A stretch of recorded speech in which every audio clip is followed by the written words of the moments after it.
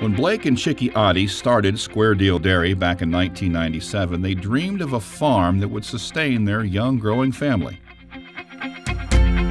Fast forward 20 years, and the Ottes now run the dairy with the help of their 3 sons, Eric, Bret, and Tyler. Yeah, my parents and my grandparents have definitely laid a path that has been just really cool to be a part of. I think it's pretty incredible what they've done over the last 20 years.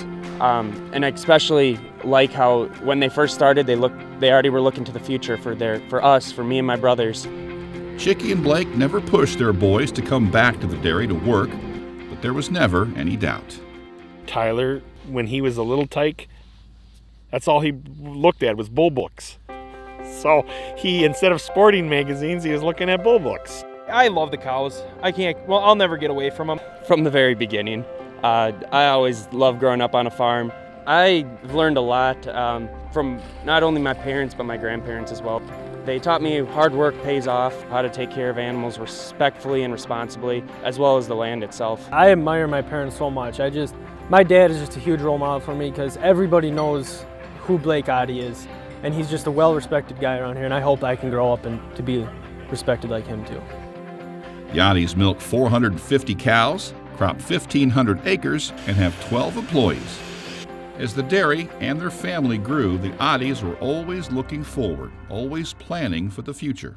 When my oldest son decided that he wanted to come back, it made my wife and I very happy. It made my dad happy because he knows that it's going to be another generation now. What I learned from my mom and dad and my parents and even grandparents too, just watching them farm throughout the years, is respect. You need to have respect for everybody, your employees, respecting the cows. I mean, we bend over backwards every day to make sure the cows are comfortable, they're fed well, and they have clean water, and they're comfortable in everything they do. Oh, you have to love it. You have to love it. But it gives you so many different reasons why to love it.